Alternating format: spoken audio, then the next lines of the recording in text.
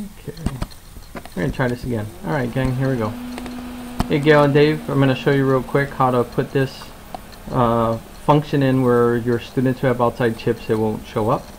Okay, so it's gonna go Tools, Preferences, down here where it says Unregistered, put in that 10,000. You can copy whatever else is on here. You can see that. Okay, you can pause it here if you need to. I'm gonna select OK. So it may ask if you want to save changes. You may want to even hit F10 just to be safe.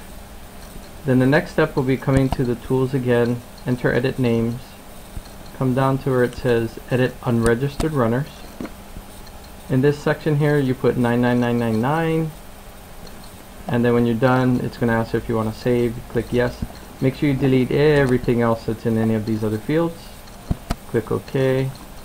Yes if you want to save it. And what should happen is anybody that comes through now when you're doing it, they shouldn't show them on any of your information or listings when you go into your results section, which would look like this.